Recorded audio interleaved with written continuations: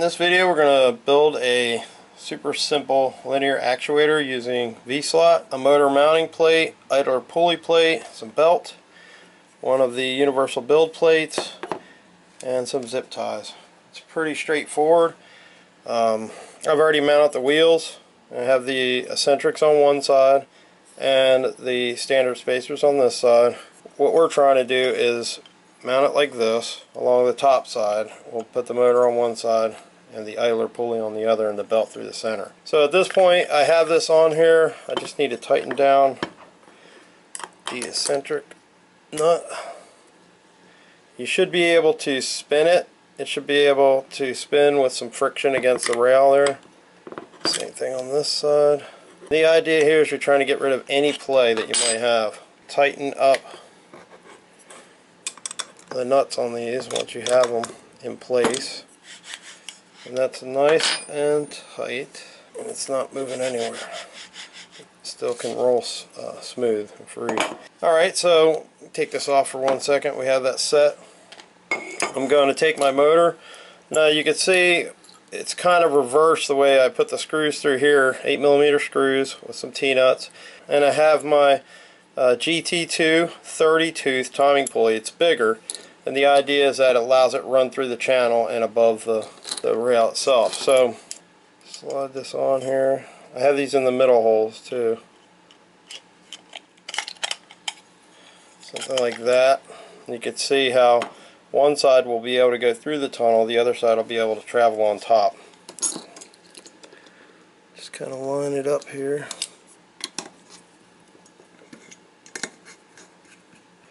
And I've got it pushed up here to the screw, and the rod is directly, the shaft, sorry, is directly in the center. Don't forget the flat part of your pulley needs to line up with the set screw, one of the set screws, like that. And then you want to center. Oh, and the other thing is, if this is tight going on there, make sure you sand this a little bit. Took a little bit of sandpaper, hit that. So I just want to align this here.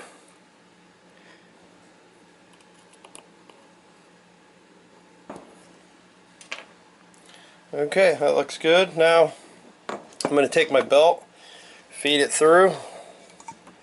On this end I got the teeth facing up. Just going to go through till I get down there to the bottom. Okay, so it should come around like this to the top. And I'm just going to split the difference here. This will be a good time to just put your carriage on. And push this through. Something like that. And I have some zip ties. Make it quick.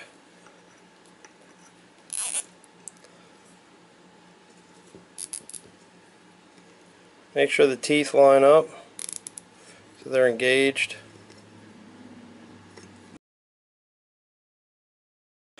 Probably not necessary, but I like to have 2 of these on here. Okay, that looks good. Now make sure that the belt's not twisted, and look right through the hole there.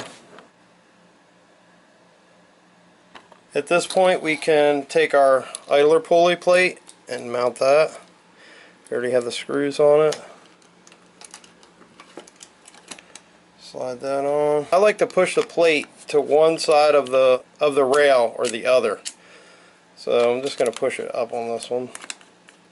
I'm not over tightening these. I want to take a look at it. I can see the wheel is a little close. I'm just going to back it off a hair, and then I'll tighten her down. We'll bring this through. It's a lot easier if you are pushing the plate in the direction that you want this belt to curl. And if you have a pair of needle nose, you can reach in there and grab them.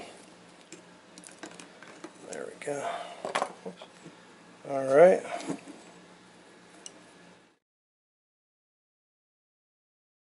Now you can see I'm still loose back here, and that's fine because we can adjust it.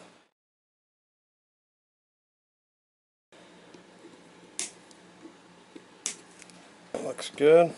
Take this, loosen it up, and I'm going to pull it tight. I'm pushing over grab the pulley, pull it tight.